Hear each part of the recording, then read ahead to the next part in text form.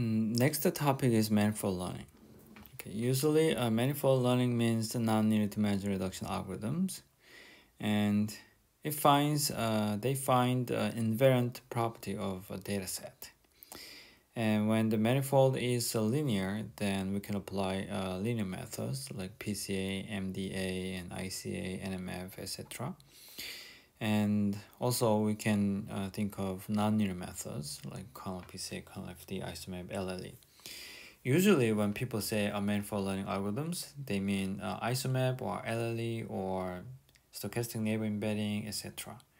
Okay, these PCA and LDA, ICA, NMF, kernel PCA, usually people don't call them manifold learning, but in a sense, they are kind of part of this manifold learning. Okay, so what is a manifold actually? Think about this globe. Okay, so we have a map from the 3D. Okay, it means this two-dimensional space is actually embedded in the three-dimensional space like this. Okay, then this manifold is defined as differentiable space where locally Euclidean. Okay, that is definition of manifold. So look at this globe. If we zoom in a lot, then it's flat. Okay, it's a flat land. So everything is Euclidean there. Okay, think about your table. So table is flat. But if we zoom out, then it is curved, right? But anyway, locally Euclidean, and then this two-dimensional space is embedded in the high-dimensional space. Okay. And here is another figure. So when this image is rotated, then let's think about this image. Okay, let's say 10 by 10 image. Then this space is 100-dimensional space. And when this image rotated, then this one is moving in this 100-dimensional space slightly, and probably the rotation of this image will make a curved manifold like this. Okay, it will not be a straight line, obviously, and there is other kind of factors instead of rotations. How about changing illumination, or how about changing orientation? Okay, then based on those factors, we can generate from this image. Okay, then we can generate some other curve. And if we change both factors at the same time, then probably we will have something like two-dimensional hypersurface. Okay, and then long time ago, like in 2004, there was a paper saying the manifold learning algorithms are actually kernel machines. Okay, that was proposed in 2004, and we had the same idea. Okay, then we proposed some papers about this, so I'm going to talk about it later. Anyway, manifold learning is actually kernel machines. And before talking about these manifold learning algorithms, let me point out one important thing. So PSD, positive semi-definite, is necessary and sufficient to be a metric which defines a distance function. Again, if we define one kernel function, we defined inner product matrix in the high-dimensional space. And if we define the inner product matrix, then we can drive a distance between data points. Okay, if we know the inner products, then we know the distance. If we know the distance, then we know the inner product. Okay, So they are kind of equivalent. So in general, metric, kernel, and distance and covariance all are equivalent. And in a sense that they define a manifold by defining relations between points. So here's the thing. If we define the distance between the data points, then we can estimate what kind of manifold where they lie. Okay, so let's say this is the data manifold, and data samples are located like this. And if we know the distance between the data samples, okay, if we know the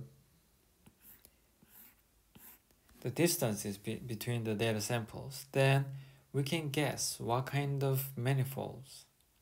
Okay, and if we know the covariance, then so they are all equivalent. If we know the covariance, then we can derive distance and inner product and kernels, and we can guess how these data samples are located. And in manifold learnings, we have, as I said, we have a linear manifold learning. Usually we don't call them a manifold learning though. Okay, as a nonlinear manifold learning algorithms, we have two representative algorithms, isomap and locally linear embedding. But in 2008, the stochastic neighbor embedding was proposed by Merton and Hinton. If you are studying deep learning, then you might have heard a lot about Jeff Hinton. Okay, so before deep learning, then Jeff Hinton was also working on manifold learning algorithms too. And Yoshua Benjo has published a couple of papers in the manifold learning too. Okay, and then there are lots of algorithms, Laplacian eigenmaps and semi-definite embeddings and fusion maps, Hessian eigenmaps, and stochastic. I already said that, and the locality preserving projections, etc., and so on. And this deep autoencoder is actually neural network based manifold learning algorithm, or neural network based nonlinear dimension reduction algorithm. So we are going to talk about this one later. Okay, other than that, all the other methods are traditional manifold learning algorithms, which means these algorithms can be interpreted as kernel machines. Okay, which means all these are solved based on eigendecompositions most of the time.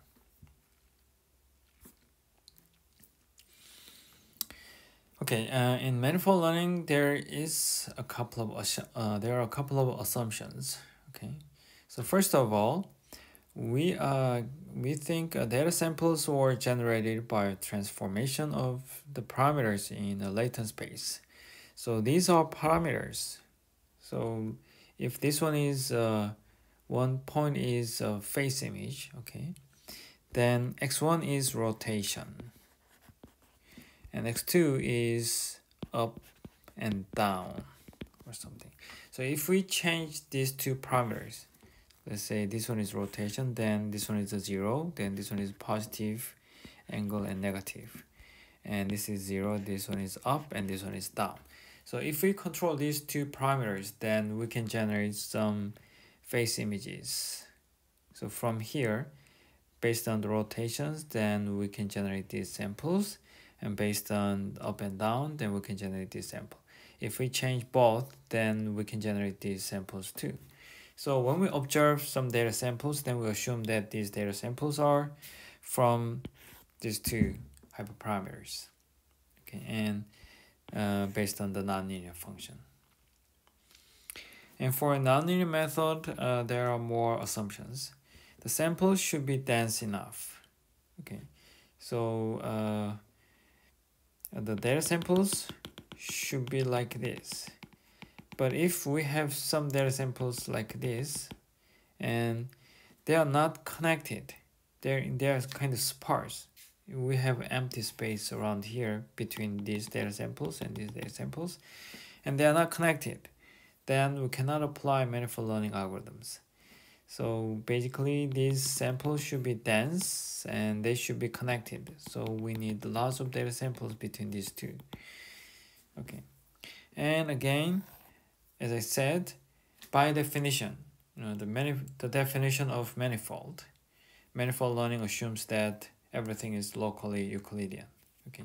If we zoom in really closely, then this is Euclidean.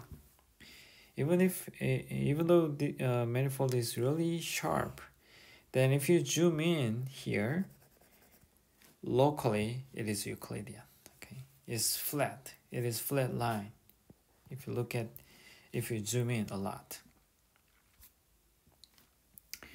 Okay, the first representative algorithm is isomap. Okay, and the manifold learning algorithms are to find the embedded manifold from data samples in a high-dimensional space. There's a general statement about manifold learning algorithms. And let's say this is true manifold in the three-dimensional space. And we don't have any idea about this. Okay, we observe data samples. Okay, from these three-dimensional data samples, we have to reconstruct a two-dimensional representation like this. And then, by the way, the name of this kind of data set is a Swiss roll data set. It looks like a Swiss roll, the snack. Okay, so given this Swiss roll data samples, then we want to unfold these samples into two-dimensional space. And isomap is perfect to do this. And isomap algorithm is really simple. It's super simple. Okay, so basically isomap uses MDS. Okay. So MDS says as long as we know the distance between the data samples, then we can project the data samples into coordinate. Okay, and if we use a few eigenvectors, then we can project the data samples into low-dimensional space. Okay, so isomap uses MDS, and the question is how to define the distance between the data samples. And isomap uses geodesic distances on a neighborhood graph. That's it. So geodesic distances and MDS. That is isomap. And then how can we get this geodesic distance? Oh, by the way, what is the geodesic distance? On this globe, we have Korea here, and the opposite, we have Argentina. Okay, from South Korea to Argentina, how to get there? We cannot go through this planet, globe, right? We cannot go through this Earth. We have to follow this manifold. Okay, then what is the shortest path? That is this length. Okay, so geodesic distance is the shortest path on the manifold. If we have data samples like this in this figure, from this point to this point, what is the distance? The Euclidean distance says this. But if we calculate Euclidean distance between these 2 points, then we have to go through this empty space. So we have to get out of this manifold, and then we have to reach. And that is not possible. So we cannot get out of this manifold. So we have to follow this manifold to get here. And then the shortest path on this manifold is actually geodesic distance. So isomap will calculate geodesic distance, and then as long as we have a distance, then we just simply apply MDS. Then the question is, how can we get this geodesic distance? First of all, construct a Euclidean distance matrix D sub E. Okay, So in this distance matrix, we calculate all the distances. So from here to here, to here, to here, even to here, we calculate all the distances. Okay, because in this case, we have no idea about the manifold. Okay, so just calculate the Euclidean distance. And then find neighbors and connect them. So from here, if we find the neighbors, then these points are neighbors, right? Okay, then just connect them and disconnect all the other data samples. Okay, and now calculate geodesic distance, which is just simply a shortest path. So we have a connected manifold, a connected graph.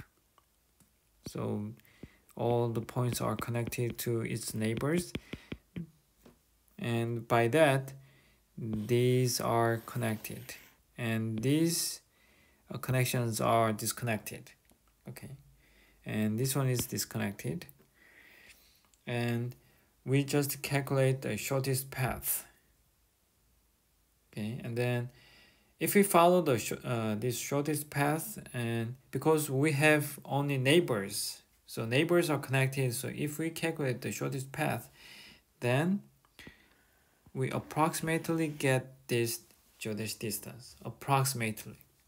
It's not correct, but approximately. Okay, then we use this geodesic distance matrix and apply MDS. That's it. Okay, and then if we check this shortest path on this manifold, and in the unfolded manifold, this shortest path will be like this red curve, and this one is slightly different from this straight line, the blue line. Blue line is actual geodesic distance, but there's no way to get this geodesic distance, right? So we just approximate this geodesic distance based on a shortest path. Okay, ISOMAP algorithm is that simple. That's it.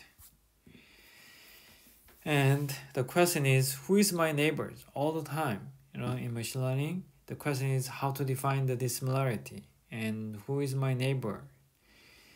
So most machine learning algorithms use local neighbors to construct a graph, and there are two approaches. We already talked about these two approaches before.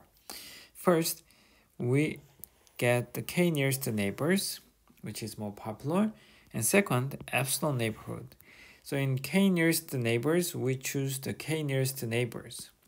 Okay, so if the red point is the point that we're interested in, then if k is 4, then from here we get the 4 nearest neighbors, these guys. Okay, good.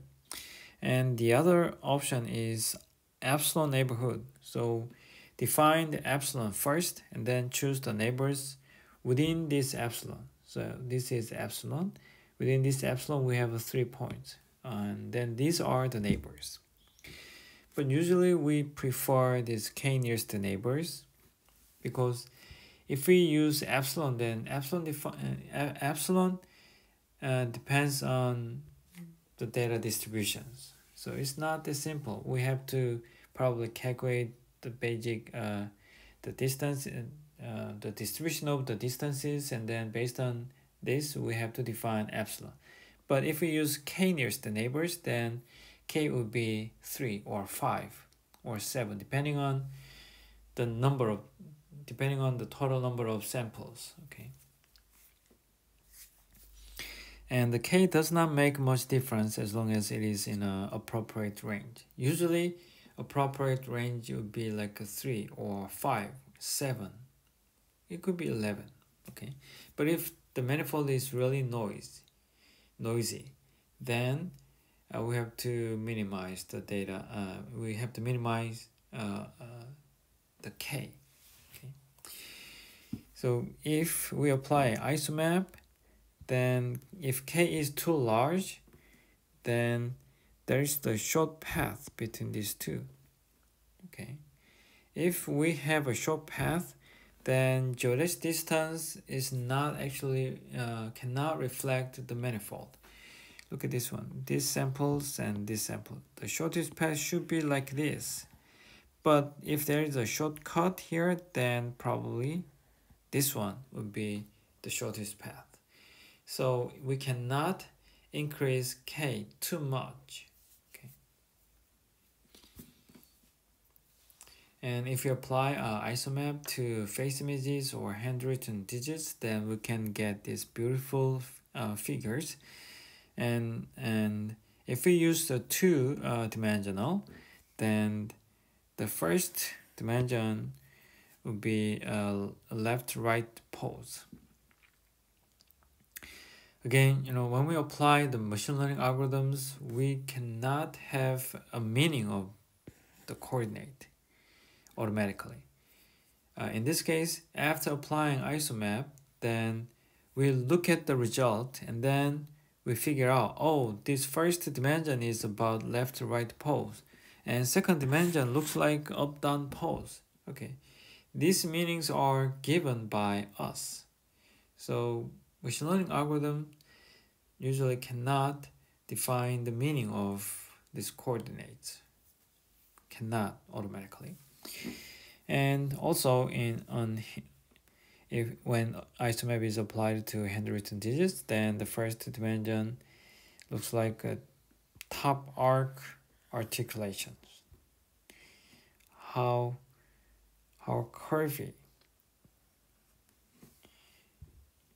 this digit is, and the second will be bottom loop articulations.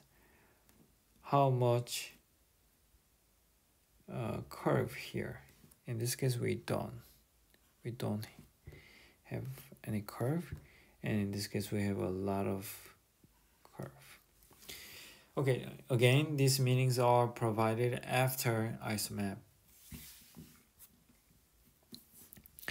And as I said, we can interpret manifold learning algorithms as a kernel machine. Okay, and we have the same idea. So I interpreted isomap as a kernel machine. And then if it is a kernel machine, I thought if it is a kernel machine, we can derive the kernel from isomap, and the kernel should be positive semi-definite.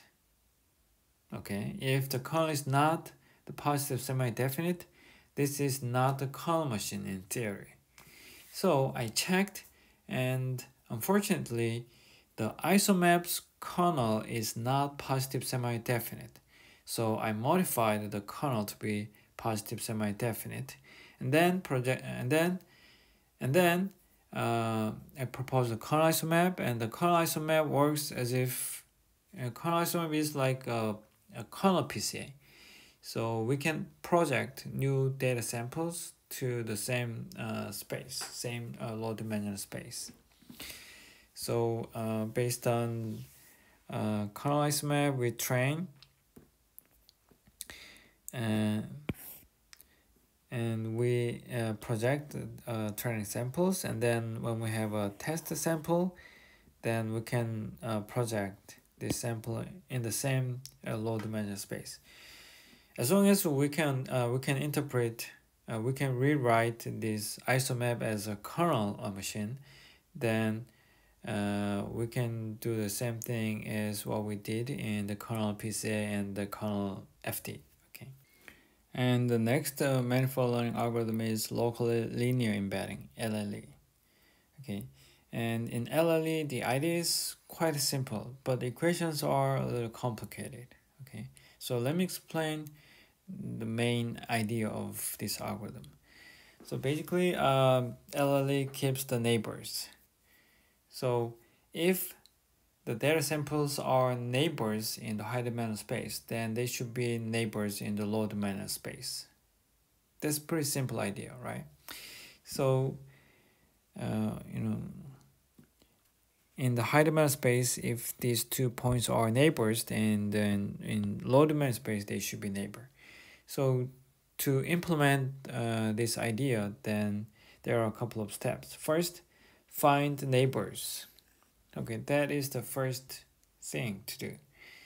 So in the high dimensional space, find the neighbors for all the data samples. So this one has neighbors, and this one has neighbors, and this one has neighbors. So find all the neighbors for all the points. And then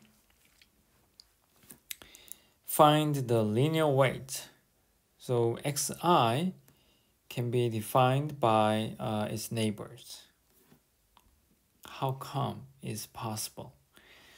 So we assume that that when we apply the manifold learning algorithms all the times locally, it should be Euclidean.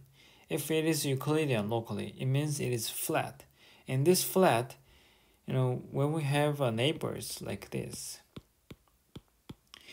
and we can define this one, and let's assume that these neighbors are really close. So when we look at these points, they are on the flat space. Okay, they are on the flat space, which means we can apply this equation, which means this point can be defined by these samples. Okay,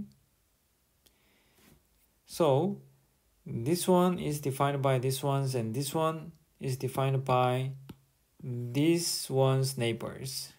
Okay, and then now we can update. We can learn this parameter Wik.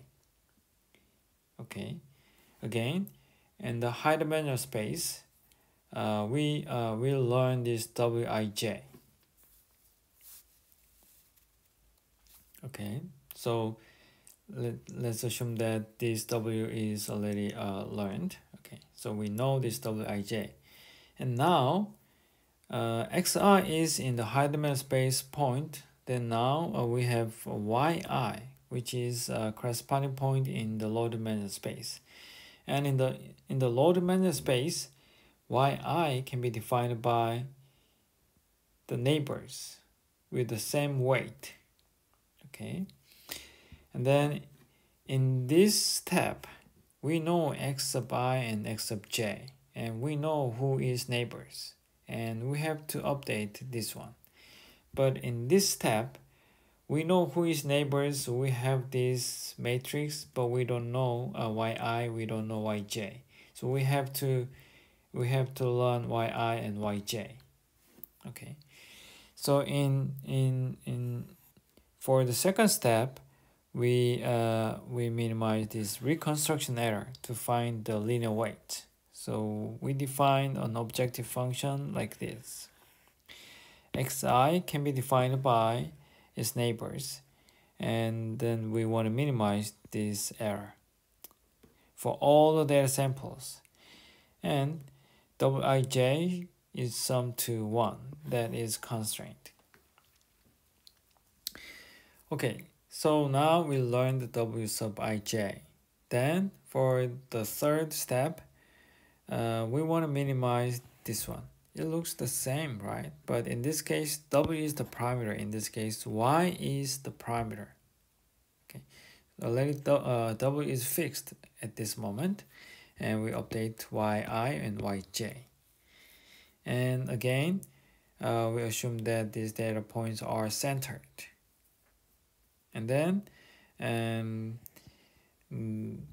their size, their scale is kind of constrained. Okay, so think about this one. From this high dimensional space to low dimensional space, if we increase the scale, okay, then we can have lots of ambiguity here. So we just we put one constraint to avoid this ambiguity. So centered and the same scale. And these equations are a little complicated, and we can skip this part. And if you are interested in manifold learning algorithms, then you can follow these equations line by line. Okay, And in this slide, we find y. In the previous slide, we update wi, and in this slide, we learned yi. Okay, so you can follow the lines by yourself.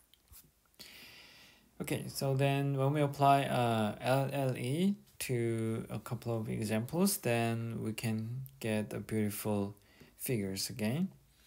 And when we apply LLE to Word document counts, then we can see this Italy and Italian and Middle Ages, medieval, and Paris, London.